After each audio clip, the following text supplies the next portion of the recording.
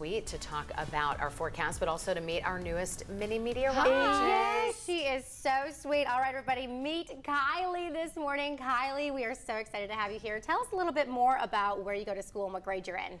I go to Norris Middle School and I'm in 6th grade. You're in 6th grade, which is so cool. And what sorts of activities do you like to do in school? You said you're a cheerleader? I like cheerleading and tumbling. Oh, cheerleading and tumbling. That is so exciting. Are you ready for summer? School's almost out pretty soon. What do you have big planned for this summer? Anything fun? I don't think so. Yeah, lots of fun. Maybe spend some time in the sun. You were telling me, what's your favorite kind of weather?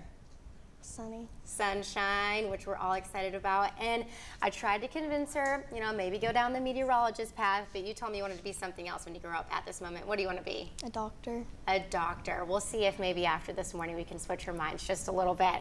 All right, Kyleigh, we've got a lot going on in the forecast. What is going on today? What do we have in place? It's a wind advisory, isn't it? Yeah, did you notice the winds outside this morning? They were a little breezy, weren't they? And they're gonna be breezy as we go throughout the rest of the day. Putting your futurecast into motion. What's that white stuff again?